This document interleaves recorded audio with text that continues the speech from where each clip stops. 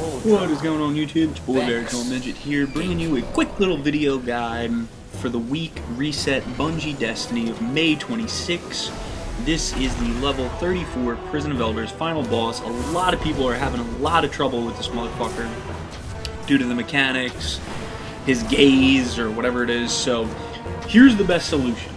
3 people, max Gjallarhorn, Titan puts up a Blessing of Light bubble. The trick is to make sure everyone has 7 rockets and everyone has a synth ready.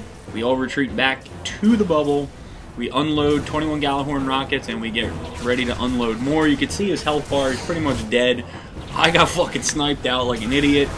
My 2 buddies were still alive. One had Celestial Nighthawk, one had Golden Gun, so that was a wrap. They had their Gjallarhorn bullets as well. It's as simple as that.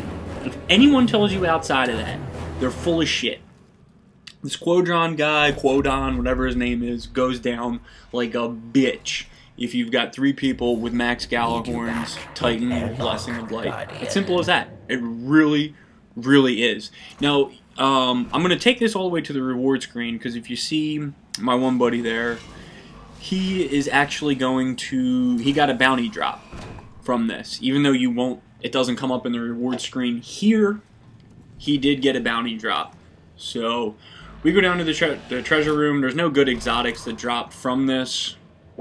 Honestly, there's really nothing at all to even do with this. I'm just leaving it in here, so if anyone hasn't seen the rewards room yet, which I hope you have by now, because it's already been a week. If you haven't made it to the rewards room in Prison of Elders, I feel bad for you. Please feel free to add me on PSN. My PSN is TikiMan311. You can see it in the video. Jacko got the rewards because I've already done this. We took him through it. We're going through here, just hitting the chest. I get horrendous fucking rolls on that.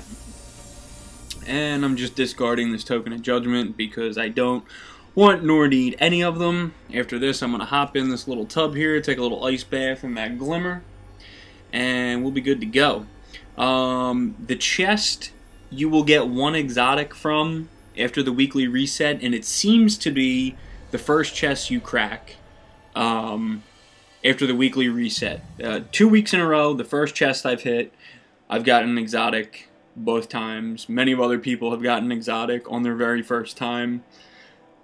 Outside of that, the Prison of Elder drop, the elemental primaries will only be on the Skolas level 35.